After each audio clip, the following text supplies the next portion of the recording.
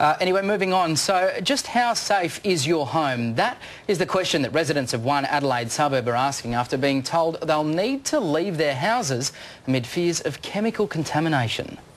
Trichloroethylene, or TCE, is a cancer-causing industrial solvent. It's harmful to the human nervous system, the kidneys and liver, the male reproductive system, and can cause abnormalities in developing fetuses. TCE is also the reason that residents from 25 homes in the Adelaide suburb of Clovelly Park have been told to get out by Christmas. I certainly don't want to leave.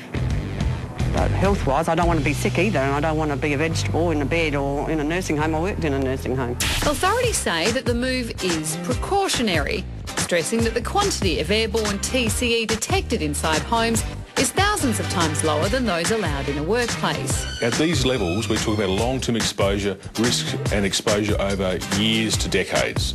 So although we feel we need to take action, it's actually a long-term exposure risk. But news of the forced relocations comes just days after the US EPA branded trichloroethylene a harmful substance. It's the first time the agency has issued such an assessment since 1986. Back then, the substance in question was asbestos. The toxic contamination in Clovelly Park is the legacy of auto parts maker Munro, who were using TCE in the area in the 1960s before homes were built there. I think they have known for quite some time because there's some houses that have been empty for a long time, so I think they know this has been coming. In 2012, in the Melbourne suburb of Canley, residents were outraged when it was revealed that groundwater around their homes was contaminated with chemicals from an old explosives factory.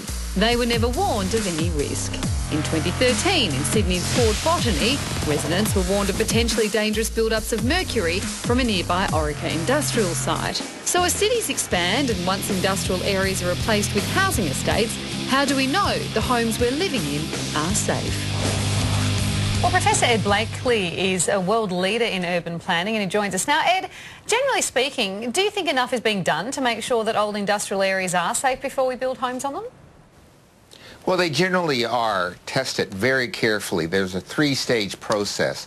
The first process is to look through the records to see what was on the property, and that'll tell you the kind of contaminants that might have been there.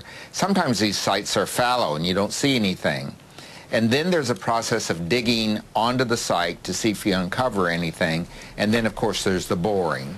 And that's done almost everywhere.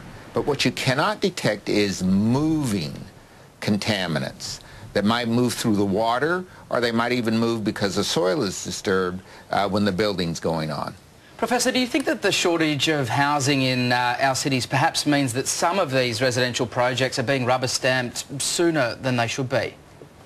Well, I wouldn't say they're rubber-stamped sooner than they should be, but I would say that we started doing this process recently much more thoroughly than we did it in the past. Science in this whole area is evolving very rapidly, both in the detection side and in the mitigation side. So I would say people used the best knowledge they had, but at that time it just wasn't good enough. You mentioned contaminated water systems there. Have you ever seen a fish with 3 eyes? I haven't, but I'm sure they're around. There are all kinds of things that are happening in nature today, as you know. I'm not Charles Darwin, so I haven't seen that, but I will be looking for it. Okay. But not under my house. Well, the three-eyed fish would certainly be a giveaway. Professor, thanks very much for your time tonight. Thank you.